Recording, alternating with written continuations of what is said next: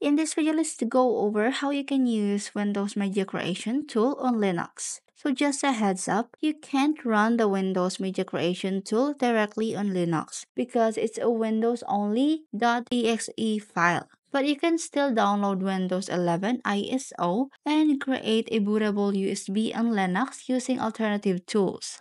So first thing that you must do is download Windows 11 ISO. Go to official Microsoft download page. Scroll down to download Windows 11 Desk Image. Select Windows 11 Multi-Edition ISO. Choose your language. Then insert USB drive. Insert a USB flash drive at least 8 gigabytes. Identify its device path. Then create a bootable USB. You have three options for this. So option E is using DD, which is command line. Then option B is using Balena Etcher, which is GUI. Then option C is using Woo USB, which is CLI or GUI. Then after that, boot from USB. Insert USB into the target PC, reboot and enter BIOS or UEFI. Set the USB as the first boot device. Follow the Windows 11 installation steps. Here's a quick tips for you. If Windows says your PC can't run it, you may need to bypass TPM secure boot checks. Some Linux tools don't handle Windows ISO well. Balena Ether